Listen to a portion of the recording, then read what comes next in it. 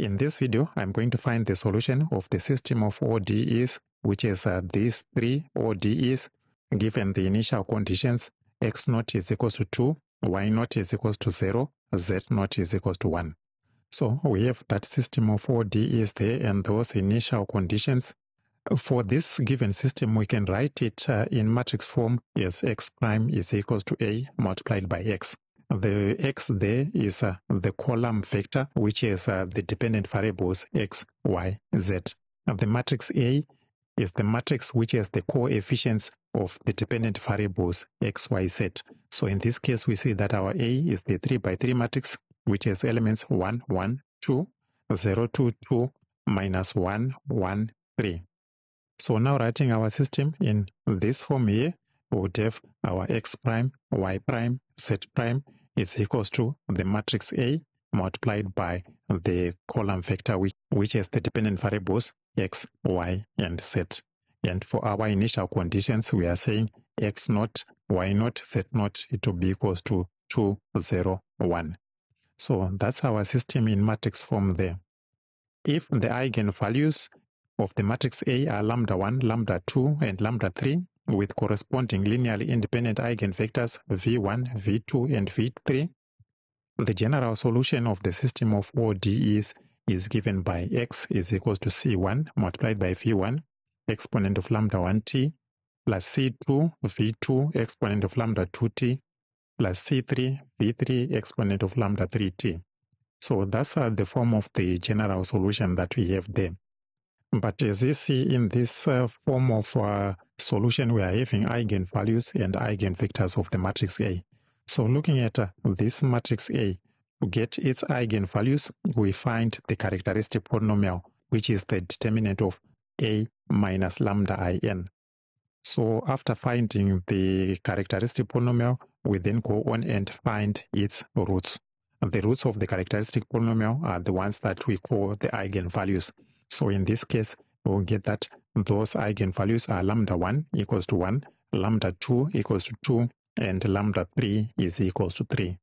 So those are the eigenvalues there. But in our equation here, we are also having eigenvectors. The v is there. For the eigenvectors, there are non-zero vectors that satisfy the equation A minus lambda in multiplied by the vector x is equals to the 0 vector. So if we find the corresponding linearly independent eigenvectors, we'll get that those vectors are for lambda 1 are 0, 1, minus a half. For lambda 2, the linearly independent eigenvector is 1, 1, 0. For lambda 3, the linearly independent eigenvector is 1, 1, a half. So we now have the eigenvalues and the linearly independent eigenvectors. So for this eigenvalue and its linearly independent eigenvector, we will substitute it here. For this eigenvalue and its linearly independent eigenvector, we will substitute it here. And then for the last one, this eigenvalue and its linearly independent eigenvector, we substitute it on this part here.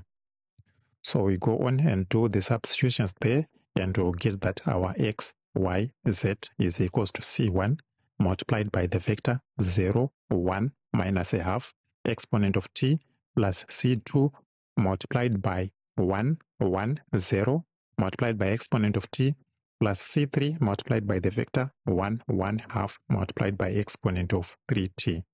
So that's the form of the general solution that we have now. But we can go on and simplify this using matrix operations. We can just multiply this vector here by these two expressions and then combine them.